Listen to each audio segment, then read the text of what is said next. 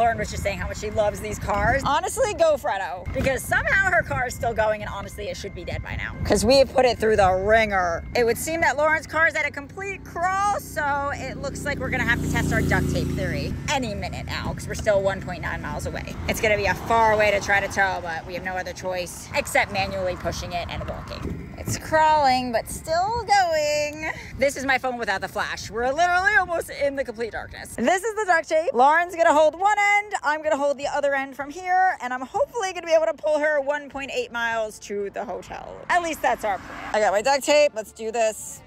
Oh, God. Ah!